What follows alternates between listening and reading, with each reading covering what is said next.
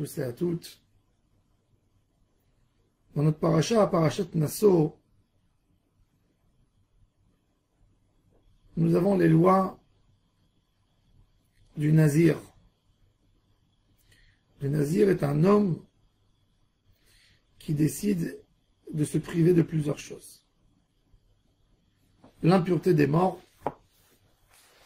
Il n'a pas le droit d'avoir aucun lien avec un mort, avec un cimetière.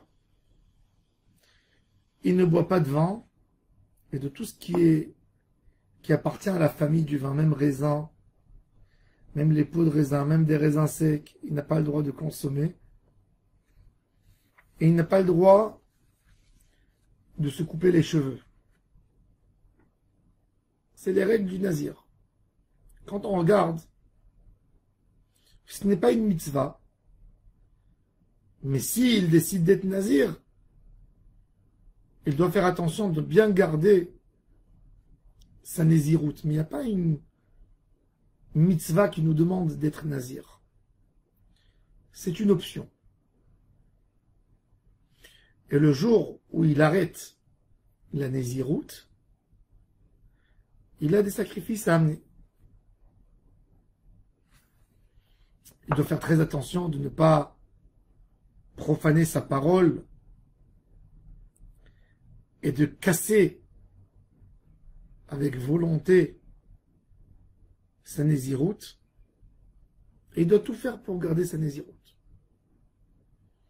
C'est très intéressant parce que dans les 613 mitzvot de la Torah, nous n'avons pas cette mitzvah d'être Nazir. C'est-à-dire, quand la Torah nous donne cette opportunité de pouvoir être Nazir, c'est que la Torah nous dit qu'il ne suffit pas que les 613 décrets de la Torah pour être proche d'Hachem. Il y a un travail personnel qui se fait avec la personne en soi.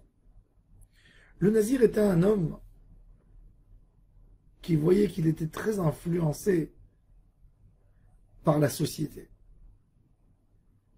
par la commune, par les amis.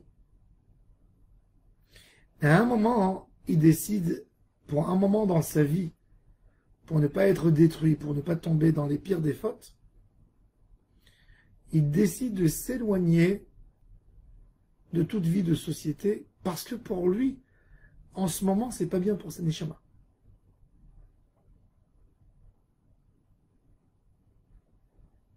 Et il prend sur lui de s'éloigner du vin qui est une cause de beaucoup de rassemblements, de joie, de fêtes. Il décide de laisser les cheveux pousser, de ne pas être beau, ne pas entretenir sa forme. Mais ça, c'est des passages qu'on a besoin dans notre vie. Il y a des moments dans notre vie où on se sent faible, point de vue spirituel, point de vue un homme qui n'arrive pas à se concentrer dans ce qu'il a besoin de faire, un homme qui a perdu le sens des priorités dans sa vie. Et il a besoin de faire un détachement de la société, des choses qui le ramènent vers des choses où il ne veut pas être là-bas. Alors cet homme prend sur lui comme une sorte de vœu, de serment, de s'éloigner de tout ce qui peut l'amener à un échec dans sa vie. Chacun de nous a besoin d'être nazir à un moment de sa vie. Il y a un moment où on a besoin de faire des réflexions, où on a besoin de recontrôler nos amitiés, nos fréquences, qui en fréquente, qu'est-ce que ça nous amène dans la vie, à quel point on évolue, ou peut-être c'est une mauvaise fréquentation, peut-être c'est quelque chose qui est en train de me casser. Et c'est pour ça que la Torah n'a pas donné un délai pour le nazir. Elle dit, c'est quelqu'un qui dit je suis nazir, le minimum c'est 30 jours. 30 jours, c'est un moment de réflexion. Mais si quelqu'un a dit, il me faut 1 an, ben, il est nazir 1 an. Le moyen d'être capable, de pouvoir être capable de se détacher du monde et de re-regarder d'une autre manière notre vie. C'est très important d'avoir cette notion, cette finesse, d'être capable de voir les choses autrement. On a tous besoin d'être nazir à un moment dans notre vie. Parce que l'idée, c'est d'être pour Hachem. Se détacher de mes habitudes. Le nazir, c'est quelqu'un qui aimait fêter, qui aimait l'amitié, qui aimait les amis, qui aimait l'apparence physique, les cheveux, l'entretien, qui était bien mélangé dans les gens, qu'il allait consoler, qu'il allait assister dans des enterrements même, dans la vie de société. Et la Torah nous dit sur tout ça qu'il faut de temps en temps se contrôler. Se contrôler pour savoir vers où je vais. Vers où je vais, c'est le but principal de ne pas nous laisser rentrer dans le tourbillon de la vie. Le nazir, il a été perturbé, la Gemara nous dit, par un événement qu'il a vu, un événement qui a précédé l'histoire du nazir dans la Torah. C'est l'événement de la sota. Un homme qui a vu une vie de couple qui est en train de se détruire. Et de ce qui amène à détruire une vie de couple.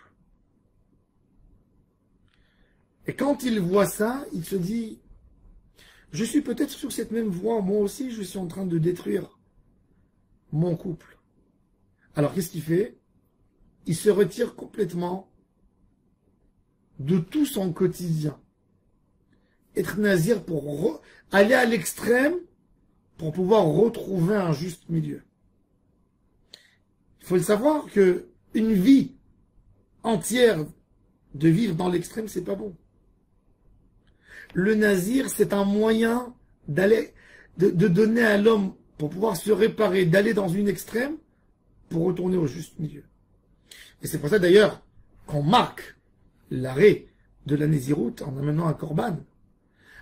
Comme si pour dire, j'ai fait quelque chose, j'ai fait un soin où j'ai détruit tout en moi, mais pour retrouver un juste équilibre. De la même manière qu'un homme, quand il a un virus dans son corps, il bombarde le corps avec de l'antibiotique. L'antibiotique détruit aussi les bonnes cellules, pareil que les mauvaises cellules. Mais on est obligé, quand il y a un virus ou il y a un mal qui se propage dans le corps, tu ne peux pas faire un tri. Tu dois vite aller parce que le virus et les microbes se propagent beaucoup plus vite que ce qu'on pense.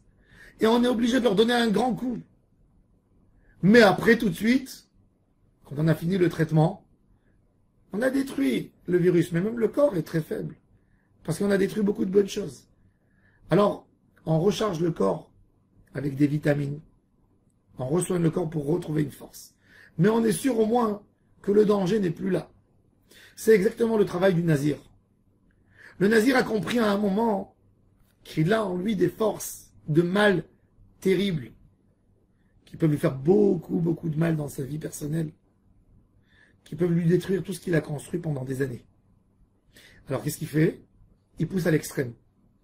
Il pousse à l'extrême en étant nazir pour pouvoir retrouver un juste milieu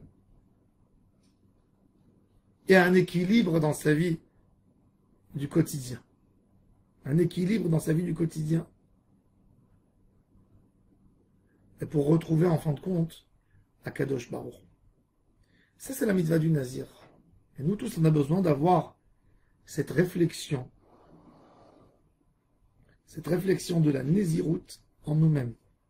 Réexaminer notre quotidien, nos comportements, et voir comment on peut réparer. Et des fois, ça nous demande, pour un certain moment, une sorte d'extrémisme.